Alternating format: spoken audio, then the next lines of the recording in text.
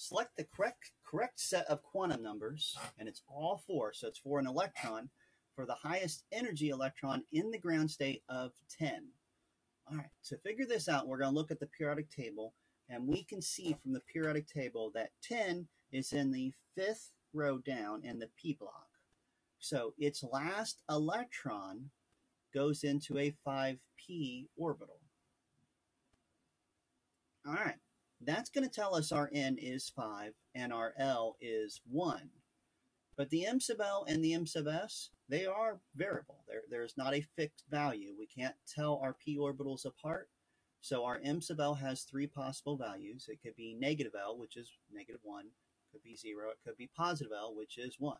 So there's 3 possible answers there.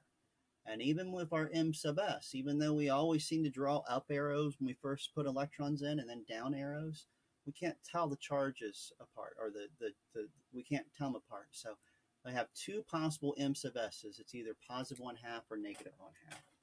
So in this case, there are 6 possible answers, but we're looking at 5 and 1, and then one of those 3 answers for the m sub L, and one of those 2 for the m sub S. And anything that doesn't have those is wrong.